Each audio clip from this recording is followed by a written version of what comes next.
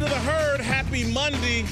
Jason Whitlock sitting in for Colin Kaepernick. He's out on vacation all this week. Doug Gottlieb will be here the rest of the week. You have me today, and today we're talking Big Baller Brand and why Big Baller Brand is DBA. DBA, not DOA, DBA, dead before arrival. Lonzo Ball, the first to jump ship off of Big Baller Brand. That, to me, is the story of the weekend. I'm going to tie it in. My theme for today is going to be about how Twitter and social media causes us, the media, to lie to you. To lie to you. Everybody's dancing on the Big Baller, Lonzo Ball, LaVar Ball conversation. Because we don't want to deal with the social media backlash if we happen to tell you the truth about Big Baller Brand and LaVar Ball. But sometimes actions speak louder than words. And when your dad has been flapping his gums for months, oh, Big Baller Brand, we won $1 billion from Nike or Adidas or any shoe company. Big Baller Brand's going to take over the world. And all it took was 2 games for Lonzo to say, oh, I'm going to wear Nike, I'm going to wear Adidas, I'm going to Mambas, now throwback Air Jordans, Jordan 31s. Lonzo Ball has jumped ship on Big Baller Brand. Big Baller Brand is a T-shirt company. That's what Big Baller Brand is. One of my best friends in Kansas City, one of my best friends in life, he and his wife have a T-shirt company out of Kansas City, and it's quite successful. But it's a T-shirt company. It's a side hustle. They both have regular jobs, and they hustle T-shirts on the side. That's what LaVar Ball has created, a T-shirt company, not a shoe company, not anything that's worth $1 billion, let alone $3 billion, like I heard him saying this weekend on Chris Broussard's radio show on Fox Sports Radio. But here is LaVar Ball talking to ESPN this weekend about Big Baller Brand and his son's decision to wear other shoes. That boy can play barefoot and do the same thing. He just let him know he can play in any shoe he feels like it. And that's how that Big Baller Brand roll. We got that independence. We don't have to be strapped down. You know how many players want to do that? Try another shoe on and can't. Sit their ass down and wear the one they told them to tie their foot to. Keep your foot in that shoe, on and off the court. Can't tell my boy nothing like that. He roll what he want. That, in my view, was some projection by LaVar Ball. He can't tell his son anything about what shoe to wear. That's where this is headed. Lonzo Ball is starting to become independent and unbuckling himself from his loudmouth father. And I don't mean, that sounds really, really negative. And I don't mean it in a really, really negative fashion. You raise a child, you raise anything to leave the nest and to be able to stand on their own 2 feet. And that's what we're starting to see from Lonzo Ball. His dad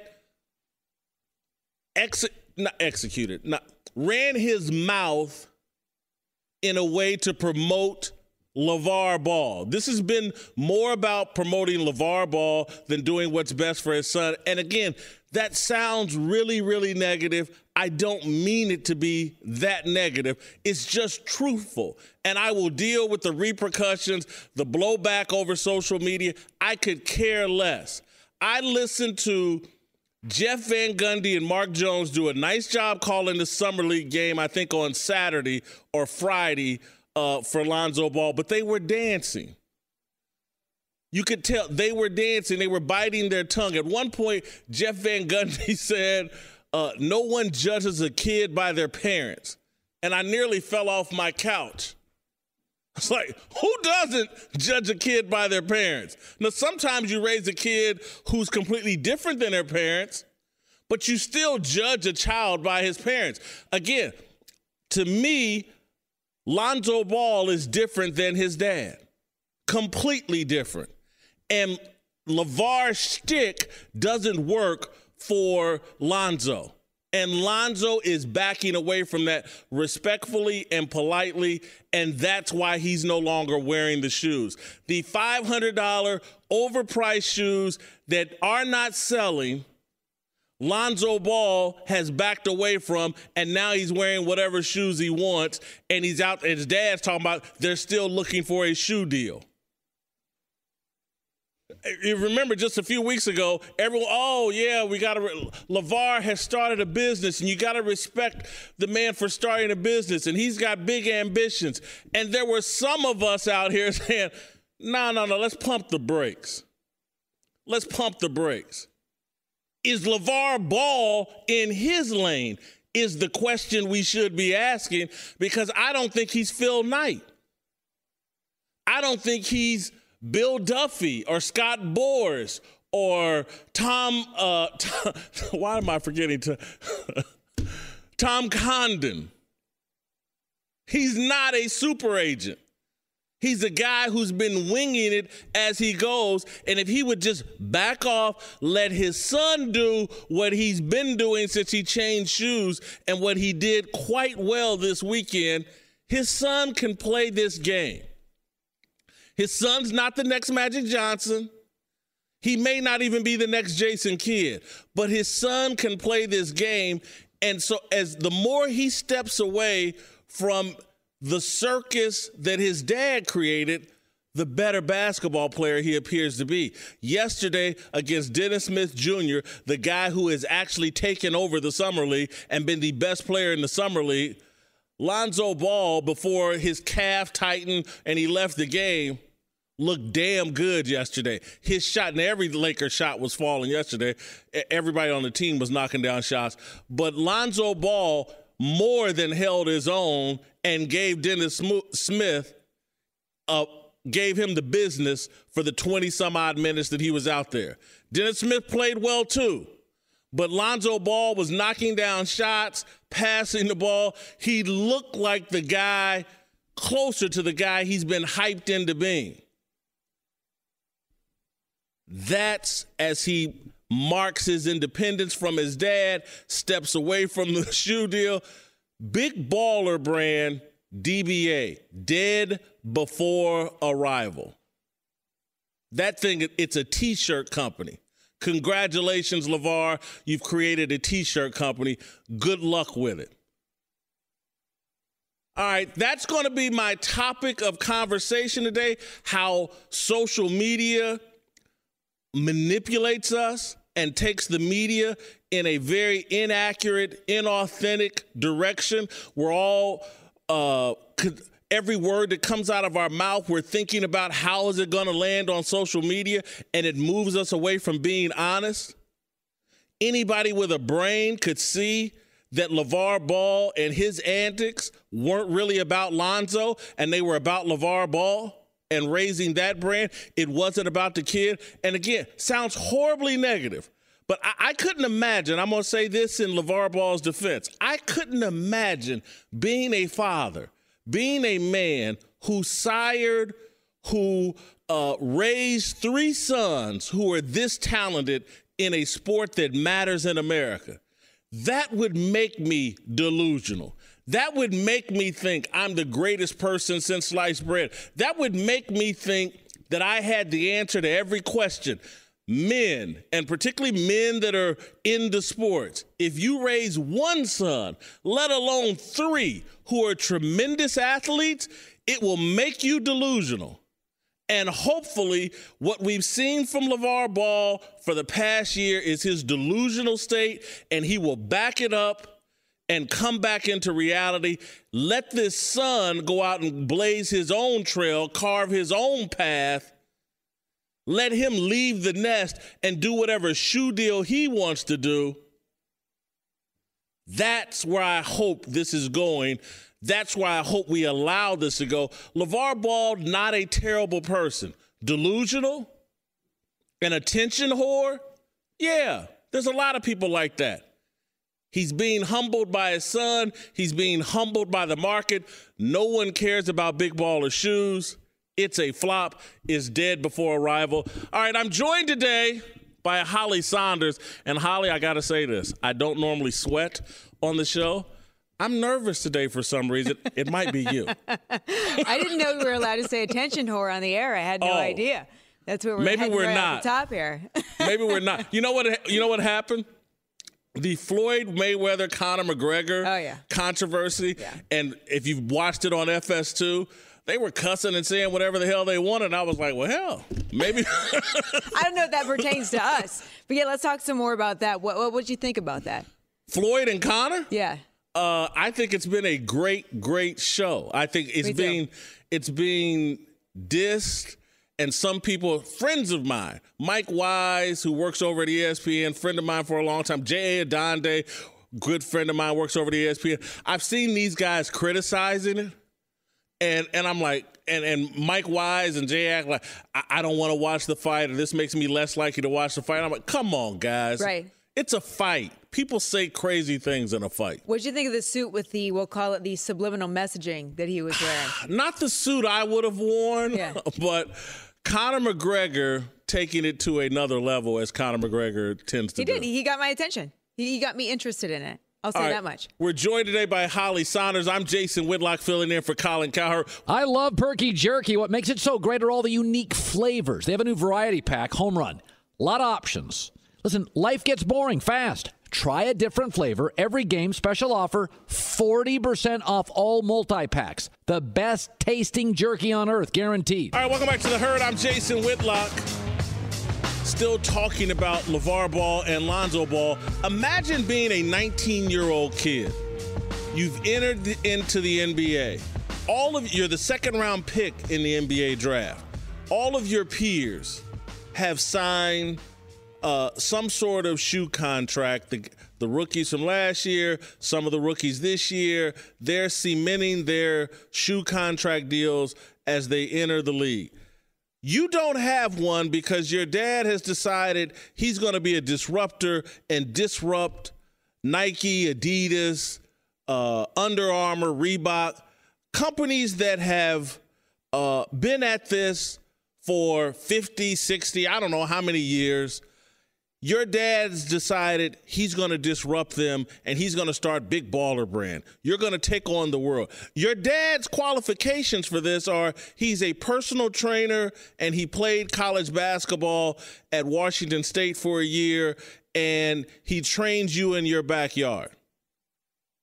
He's orchestrating the disruption of some of the most powerful companies in America.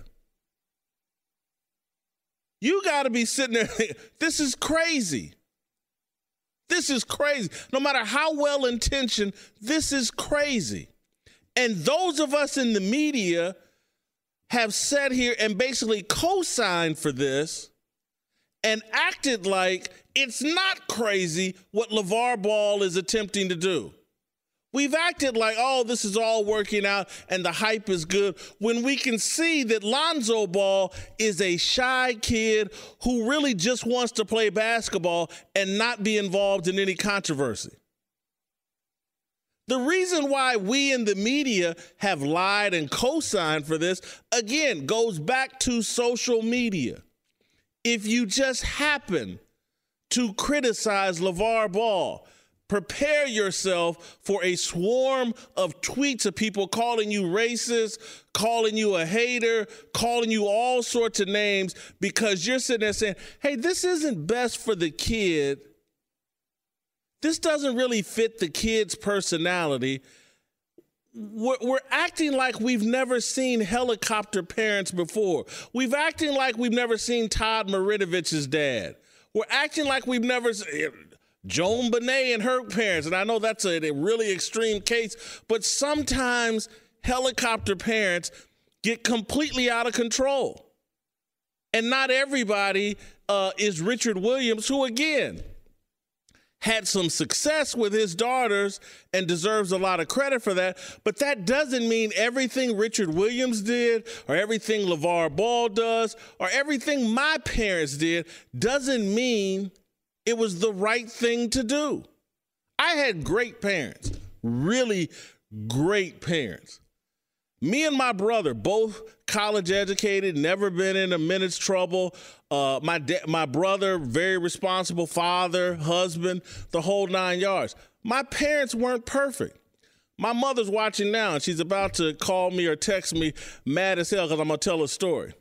I've seen cocaine once in my life, and I've lived a pretty crazy life. I've seen cocaine once in my life, and it was when my mother went on a vacation bowling trip with her girl. My parents divorced. My mother, raised us as a single mom. My mother went on a bowling trip to Florida with her girlfriends, and she left my cousin Kevin in charge of us. Look, Kevin was my idol as a kid, but he was a thug. And all of his buddies came. He was babysitting us for a week. All of his buddies came over, and they had cocaine spread across our dining room table. I was probably 11 years old. Not the greatest decision by my mother. Still the greatest mother in the history of the planet and the world. So what I'm saying is parenting is complicated. It's filled with good things and bad things. And if someone happens to point out, hey, LaVar, I don't know if this is the best thing. You've done a lot of great things, but I don't know if starting a shoe company and creating all this controversy around your son, I don't know if that's the best thing in the world. That's not harsh criticism of LaVar Ball. That's not some example of racism or selling out because you've criticized LaVar Ball. It's the truth. And we're not allowed to say the truth in the media anymore because of social media. Anybody that goes anywhere near an uncomfortable truth gets vilified in social media. And too much of the media is afraid. And I don't blame them because their bosses live in fear of social media. And so we've moved into this very inauthentic, phony world where no one says what they really think. And that's how Jeff Van Gundy, who did a great job calling that game and making some points, very subtle points about Lonzo Ball. And look, hey, maybe we've overhyped him a little bit. Not sure if we should compare him to Jason Kidd, Hall of Famer.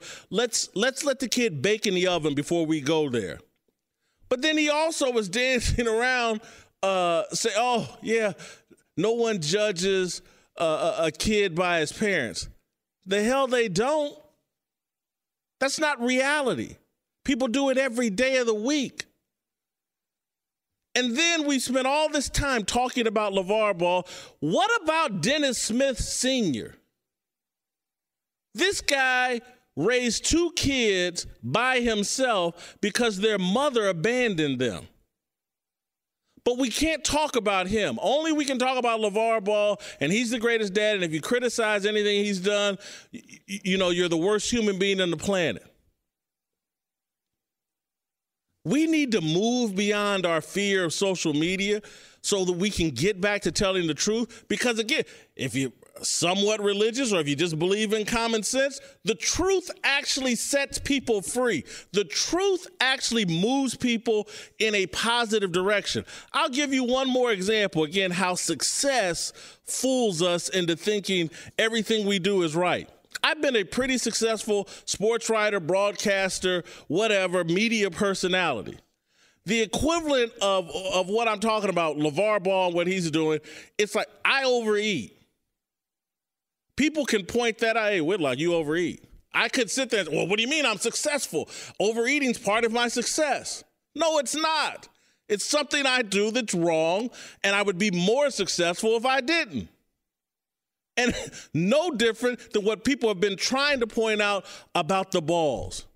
There's some good things here, but there's some things that need to be removed. And LaVar Ball being front and center on this kid's basketball life needs to be removed. This is the Herd Podcast. All right, listen, I am really, really excited about this next guest. Michael Vick, the former NFL star, is about to join us. I don't know if Mike was listening earlier in the show, but I told a story about my cousin Kevin. Hope he's not watching right now, but he don't care. I'm just telling the truth. I told a story about my cousin Kevin. I'm not going to go all off into my family history, but I was not a Michael Vick fan in Atlanta. I was a Michael Vick fan post-incarceration. I was a Michael Vick fan once he got in trouble, and it's because of my family history. I was talking about my cousin Kevin. Idolized him as a kid. He solved a lot of problems for me when I was a kid. I'll never forget, I was probably in 4th or 5th grade, and I was a big kid, but a kid that was 17, 18 years old bullying me, and my cousin had just got home from the joint. Little dude, but man, he was prison swole. And he came over and told this dude, you keep messing with my cousin, I'm going to come back over here and kick your butt. Love this dude. Again, my mother made the mistake of having him babysit me and my brother for a week while she's on a bowling trip, and it's the only time I saw cocaine in my life. It was spread out all over our dining room table. All of his friends were there. I was probably 11 years old. The dude had me smoking weed in the car with him and his friends at 11 years old. My mother's the greatest person in the world. I know she's mad at me right now for telling this story. But anyway, because of my full understanding of how hard it is to transition back into the mainstream society after incarceration, I became the huge Michael Vick fan. I remember, Michael has no reason to remember this, but his first game in Philadelphia, I went, covered it, interviewed him afterwards, rooting for him. I thought Michael, the way he handled everything after incarceration, a blueprint, a role model, an example, an important thing for black men because of America's mass incarceration. But anyway, Michael Vick is here. Michael Vick, welcome to the Herd. Come sit on the couch. One of my favorite people, let alone football players of all time, just because of the way you've handled things after a big mistake. Who were you in Atlanta, and when you look back, dealing with the fame, the money, the adulation, do you look back and say, oh, man, I was headed for trouble, and maybe getting in trouble is not the best thing that could happen to a person, but some people, that's the only thing that stops them and sends them another direction? Yeah, for me, I was almost in a place where I was always trying to find myself in terms of leadership, like I said earlier, in terms of being a philanthropist, wanting to, give back. So many things I wanted to do but didn't know how to approach it. Arthur Blank always told me, lean on me in regards to things that you want to get done, things that you want to happen, goals, aspirations outside of football. And I just didn't know how to approach it. And it took a long time. It took for me to be incarcerated to set a new criteria of goals. Aside from football, the football was easy. You want to score touchdowns. You want to play in Pro Bowls. It was all about helping kids and setting a new tone and different dynamic. This is a very stupid question. I feel stupid asking, but I got to ask. Was incarceration a good thing for Michael Vick? I would say incarceration was good for me because, and I wouldn't say it's good for everybody. Yes. I was living with a lot of demons.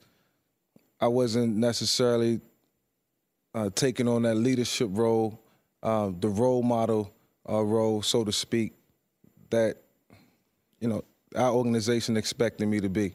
On the field, yes, I was doing it, leading by example, but not off the field, which I think is just as important. You go to Philadelphia, Andy Reid, Jeff Lurie, the owner, they wrapped their arms around you. What was that like? What was when you came out of prison, what was the entire experience? Just Tony Dungy, I think, was the first to wrap his arms around you and help you get back into the league. What was that like? It was tough. You enter in a situation where it's just the unknown. Perceptions are different. The world is 90% perception, 10% reality. So I had to change that in a sense. Good thing I had great people around me who was pulling for me, who wanted me to do well, understood the impact that I could have outside of the game of football, which we all thought was important. I knew it was important. And just being a role model, doing something different, not being known for just the guy on the field. And that was one of the goals I set when I was away. How important was Tony Dungy in getting you back into the league? If he hadn't stepped in, do you think you would have gotten back in?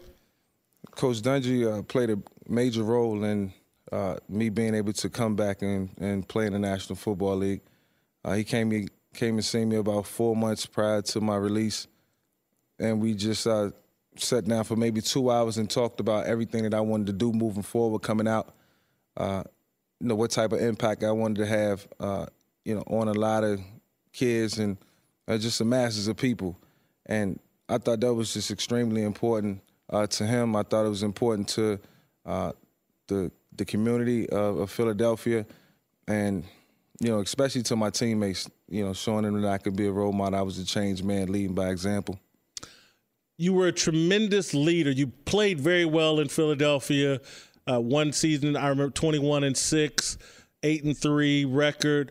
But more than anything, your leadership actually overshadowed your on-field performance in Philadelphia.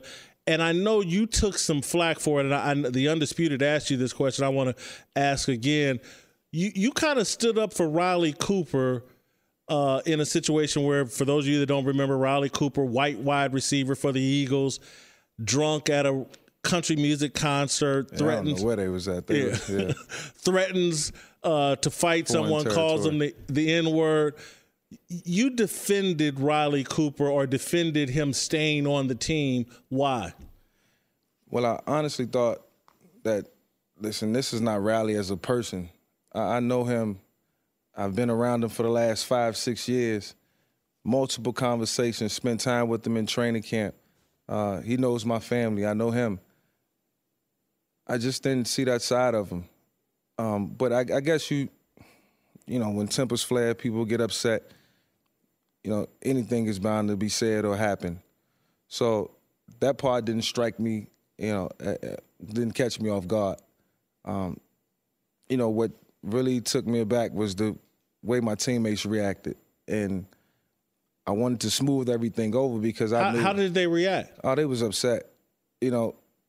Every single one of them. And not just the black guys in the locker room. The white guys in the locker room as well were very upset, at Riley. And listen, he almost just turned into the black sheep instantly. Like, nobody wanted to talk to him, being in the lunchroom. He's sitting by himself. And I just took a different approach, took a different stand, for everybody overall. And I knew we had to, continue to stay, focused on the mission at hand and not let that small distraction, be the downfall of our season.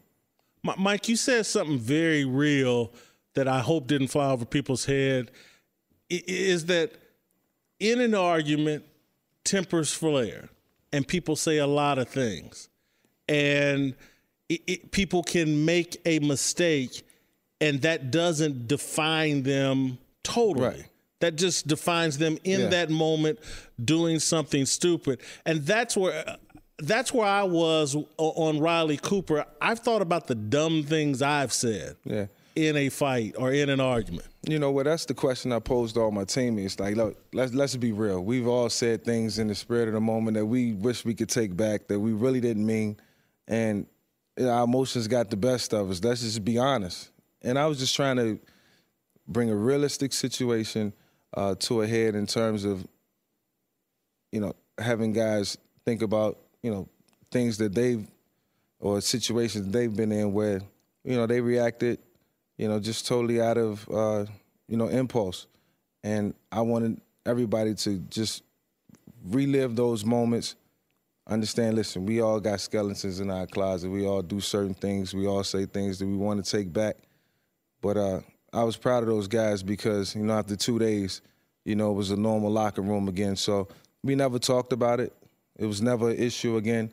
I knew some guys didn't let it go, but hey, at least we was able to get past it. We're joined by Michael Vick. Michael, I want to stay in this for a little bit longer.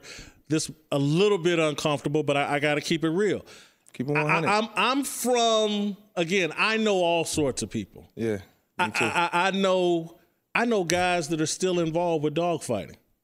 I know, and again, it's not that I condone it, but I know the culture where people can come from, where they think that's okay, and they have to learn and be taught different. And so when I hear you talk about Riley Cooper, I think back to when the thing happened with you. I was like, don't condone it, don't agree with it, but I know how this can happen. I know how you can be a part. And particularly, I used to live in the South. Yeah. And that's not an excuse for Michael Vick. It's not an excuse for anybody. Yeah, but it doesn't define who Michael Vick is. Yeah. It's more reflection, and I don't want to sound like I'm making excuses because I'm really not. But if people, so many people in the media, and I don't want to get you crossways with the media, but so many people in the media just don't know. They don't know where people come from. Right. And it's not for everybody to know. Listen, I mean, people come from all different backgrounds, and the baggage you bring with them, that's totally, they bring with them is totally up to them. You know, it's almost your responsibility to navigate, you know, as you grow older, to see life in a different perspective. You don't always have people who can help you in that regard, but I think we see enough.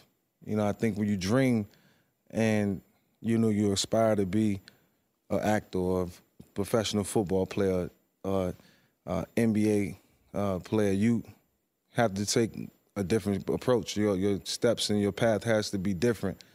And for me, you know, I became a product of my environment. You know, not intentionally. I didn't want to be that way. I just got older and I felt like I should have known better and I should have did better. You know, even being 26, 27, you know, the tough part about my situation, I had everything in the world and I still, you know, condoned in it.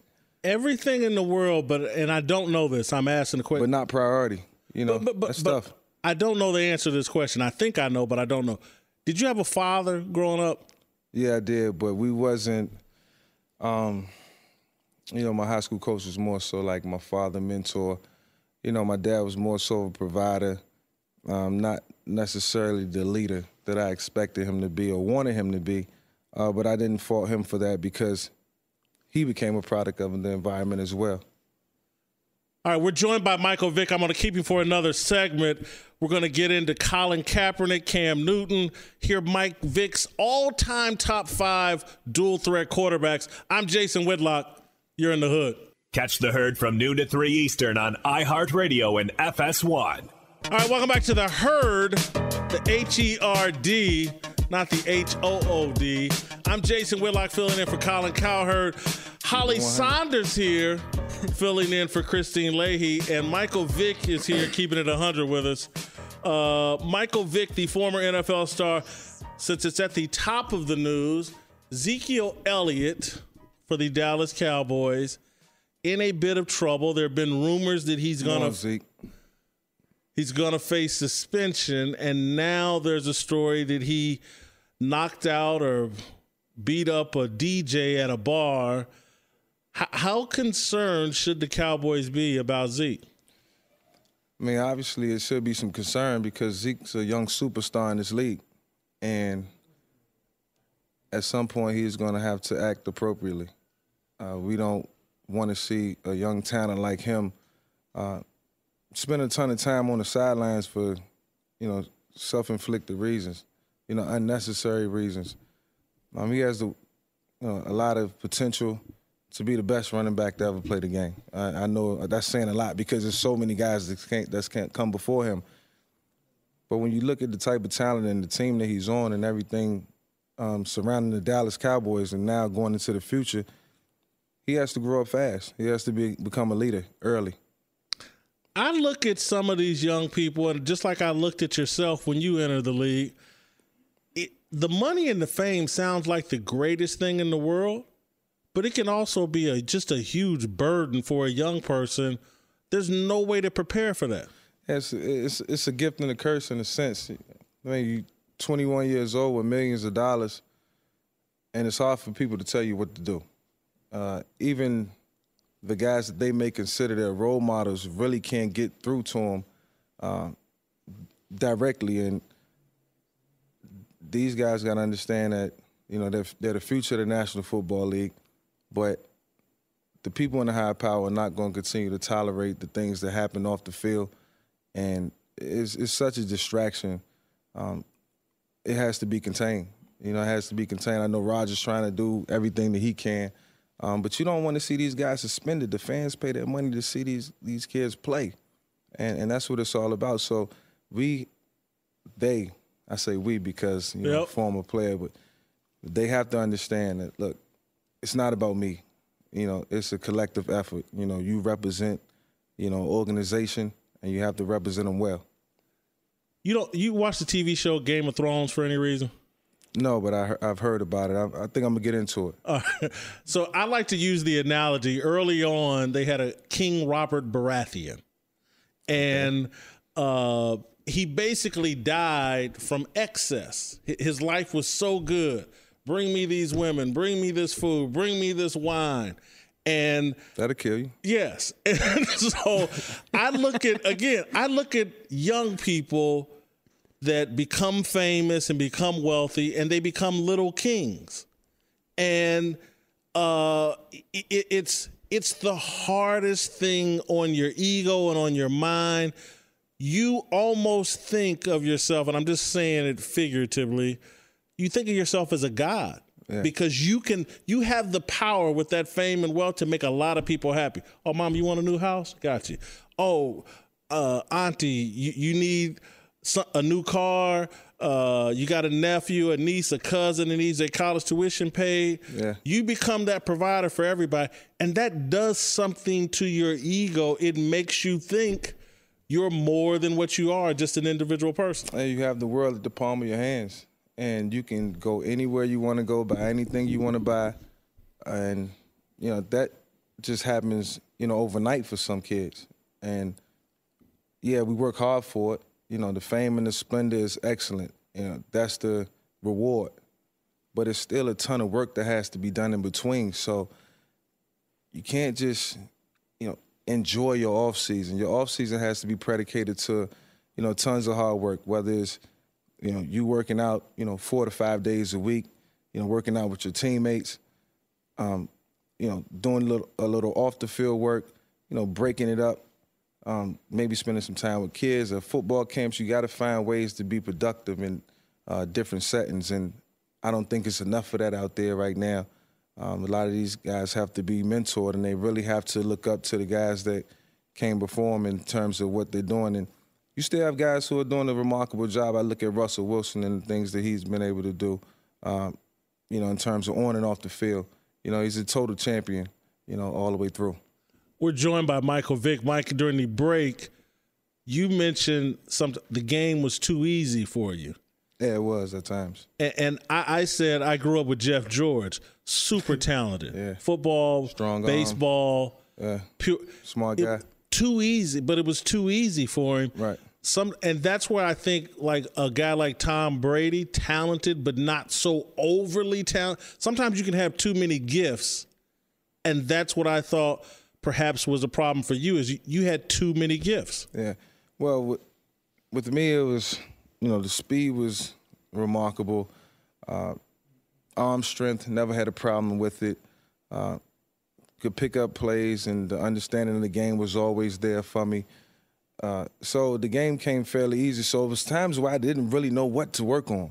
It wasn't until I got with Andy Reid where it was multiple formations. It was different concepts, different ways to get the ball into the hands of the receivers and the running backs, and beating the opposition, you know, mentally.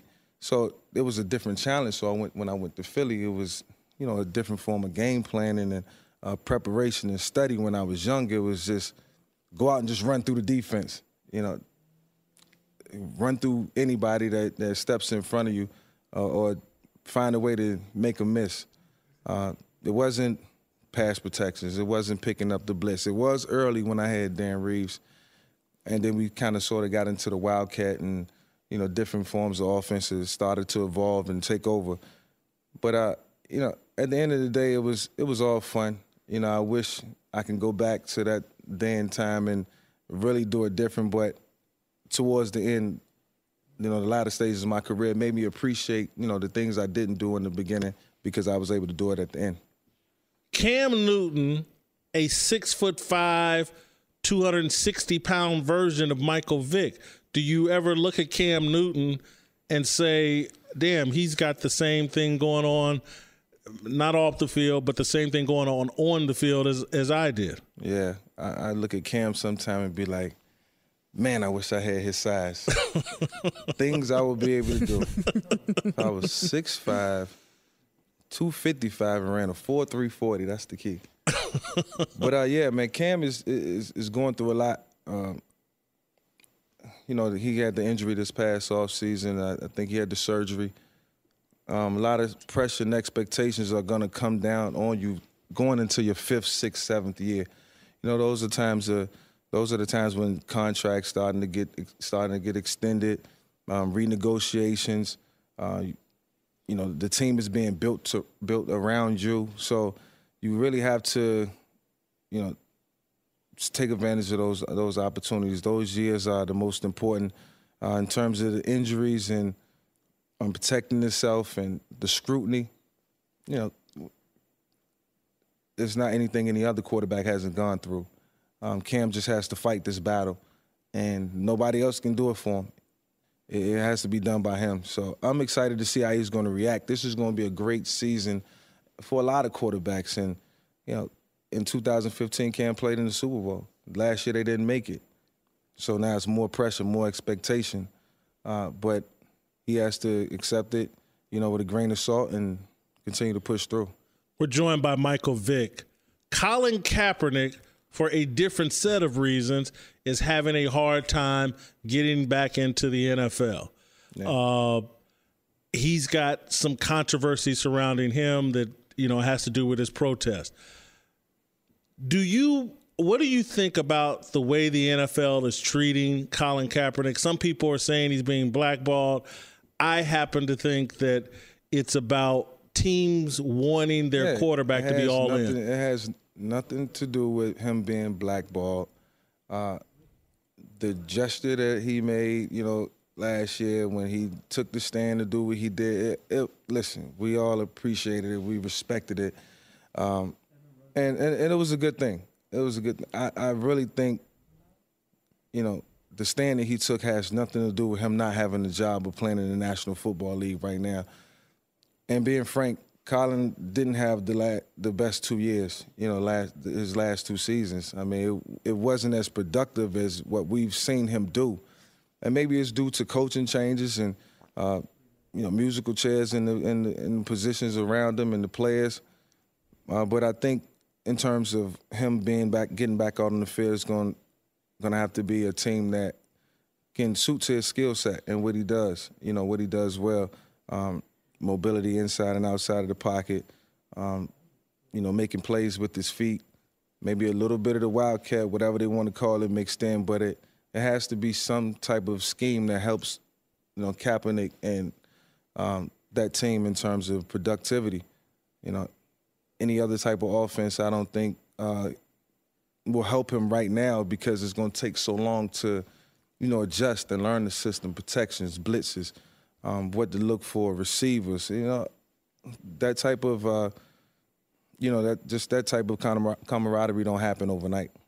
What do you think of teams or people in the media like me that say because of his activism and because of what he seems to be into over social media, he's not really all in on football. Football's not that important to him, and teams from that position want guys who are obsessed with football?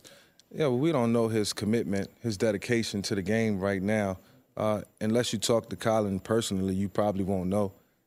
I still think his heart is in football. He's fairly young, still in his 5th, 6th season. He has a ton of football ahead of him, but it's all predicated on what teams want in the quarterback position. Now, I'm surprised that he's not a backup, with anybody right now. But as you look at all the teams around the National Football League, a lot of teams have good, solid backups that's been there for 3 or 4 years and understand the system. So when Colin come in, it's starting from ground zero. And, in terms of his social media and what he likes to do and what he likes to be involved in, it's all at his discretion. It's what he wants to do. I'm pretty sure he's understanding that the things that he does put on social media, he gets involved in is going to be heavily scrutinized because you're a quarterback in the National Football League. Now, a lot of teams don't like it. They don't want guys active on Twitter and Instagram, and I wouldn't want it either if I was a owner of a team or worked in the PR department. You got to contain certain things, and some things need to be kept private. So, I'm rooting for Colin. I'm his biggest supporter. The guy wears my number, so I'm always support him and be there for him. Who are Michael Vick's top 5 all-time dual-threat quarterbacks? Number 1, myself. I don't think it get any better than that, and I'm just being frank. Is there any bias in that opinion? Absolutely not. I mean, listen. You got yourself ahead of Steve Young. Yeah, I mean, Steve was one of the greatest, and Steve got a ring, but, I mean, I look back at the top 10 most mobile quarterbacks, the show that they have on NFL Network, and they got me ranked like number 7. I'm like, wow, what's that about? And I know it was some good guys that came before me, but, as far as quickness, ability, the opportunities that I and situations that I had where I created, plays that you'll never see again, I think that put me at the top. But, yeah, Steve Young, number 2, Randall Cunningham, Aaron Rodgers, definitely one of the top. You got Doug Flutie, number 4. That's the one that shocked me. Yeah, well, Doug's in number 5. Doug he kept it squeaky clean. He maneuvered the pocket, mobile, didn't get sacked a lot. Played real consistently for the Chargers a couple of years. I can't remember too many others. So he played in Buffalo, had some good years there. And, you got to think, man, the guy was only 5'8", 5'9", and very impressive. Very impressive. All right, well, that was Michael Vick. Michael, thank you so much. Thanks for having me. Great interview, great stuff.